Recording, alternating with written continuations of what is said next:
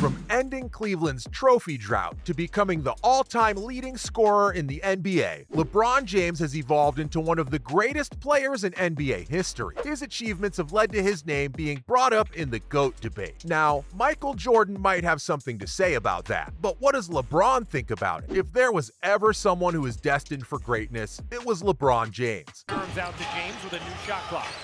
Oh, great no-look to Zizic, who puts it home.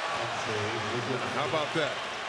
Everybody, even myself included, thought that ball was going to... Even in his high school days, people were hyping him up to become a superstar in the NBA. And unlike so many other youngsters, he has managed to live up to all that hype. But what has been the secret to his success? If you ask me personally, the difference between LeBron and other players, maybe the Derrick Roses of this world, is LeBron's attitude. Rewind back to 2003, when LeBron made his NBA debut, and right from the start of his career, finish, and he starts it with a strong rebound. Good numbers.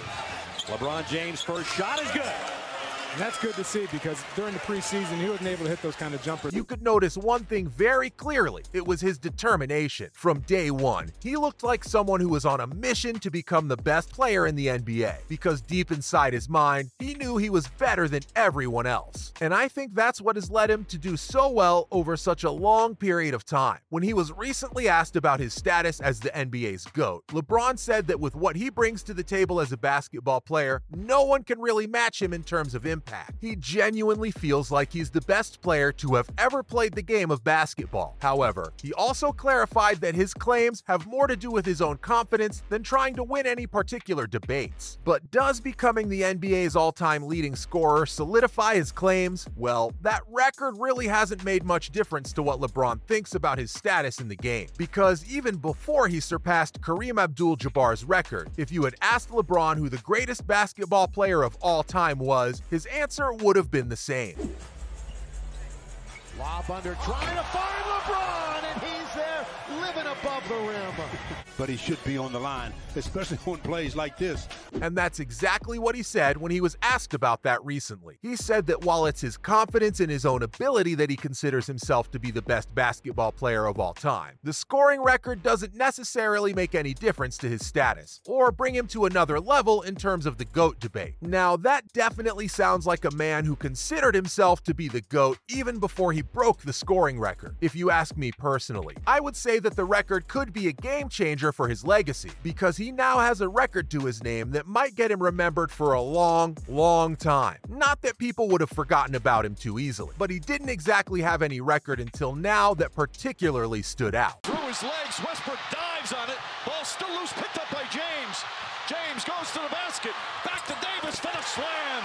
Other than helping him stand out, the record also speaks volumes about his longevity. And that's one thing where Jordan can't compete with the four-time NBA MVP. Now, speaking of Michael Jordan, what does he really think about the GOAT debate? I wouldn't be wrong if I say that most people who follow the NBA consider Michael Jordan to be the greatest basketball player of all time. There are occasional shouts where people bring in LeBron or Kobe, but none of those two can really compete with Jordan. And they're not wrong. The way Michael Jordan and the Chicago Bulls dominated the NBA throughout the 1990s, we really haven't seen that kind of dominance anywhere else in the world of sports. That was an era where the Chicago Bulls really were unplayable. 7-second disparity between the shot clock and the game clock. Jordan, yes, and it counts! We haven't seen that kind of dominance anywhere else in the world of sports. That was an era where the Chicago Bulls really were unplayable. Winning one NBA championship is such a hard task, but winning 3 championships in a row, that's insane. And Jordan's Bulls did it twice. To win consecutive NBA championships, you need more than a super team. Even the famous Golden State super team couldn't win consecutive titles. Having been asked about it on multiple occasions, Jordan has made it perfectly clear that no one else can come close to him. We all remember that famous video of the Chicago Bulls man, where he can be seen flaunting his 6 championship rings and claiming that the debate shouldn't be about who the greatest player of all time is. Rather, we should be talking about who the greatest ever NBA team is. Then he goes on mentioning how the top 6 teams of all time are the Chicago Bulls from the 6 seasons in which they won the title. Is vintage Jordan super stuff. I'll tell you, I hope nobody blinked watching that one, because this is Michael Jordan at his best. But forgot about comparing LeBron to Jordan. Jordan doesn't even consider LeBron to be better than Kobe. As I've mentioned before, there are some people who also bring Kobe into the GOAT conversation, along with LeBron and Michael Jordan. Now, I personally think that LeBron is most certainly ahead of Kobe in the GOAT debate, but Jordan certainly doesn't share those views. Having been asked who he would choose between Kobe and LeBron in an interview, Jordan said that while both of them have their unique attributes, he would definitely pick Kobe. The six-time NBA champion mentioned that in terms of overall impact, LeBron definitely has the edge on Kobe, but in terms of grit and winning championships, LeBron falls behind the late Lakers legend. And that's the main reason why most people put Jordan ahead of LeBron, because LeBron has matched and even surpassed Jordan in terms of his impact in the NBA. Multiple players at LeBron. Down to 5. Down to 3. Make somebody else beat you. 3 on the way. He got it!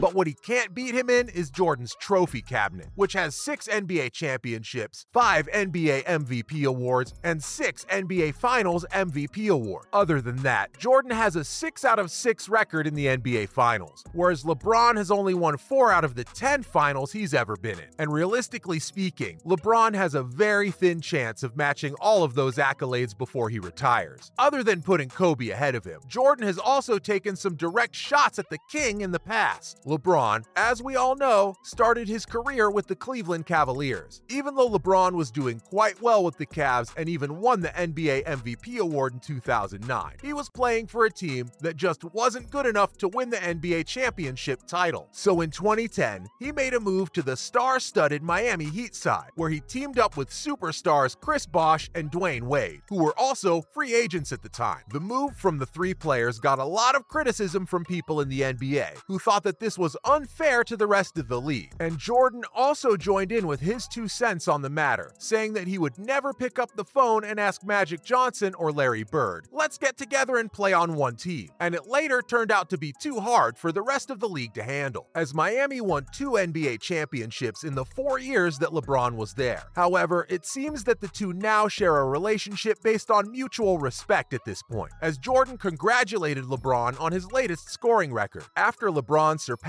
Kareem Abdul-Jabbar's massive points tally, Jordan sent his congratulations on the Kings' incredible achievement and mentioned how all of this is a testament to the Lakers' man's hard work and determination. He also praised LeBron's longevity and skills, and to be honest, it was one of the most wholesome moments. When LeBron scored the points that took him ahead of Kareem Abdul-Jabbar, it was like the whole of the NBA had come together to celebrate King's remarkable achievement. Well, that was all about how Michael Jordan feels about LeBron's challenge for the GOAT status.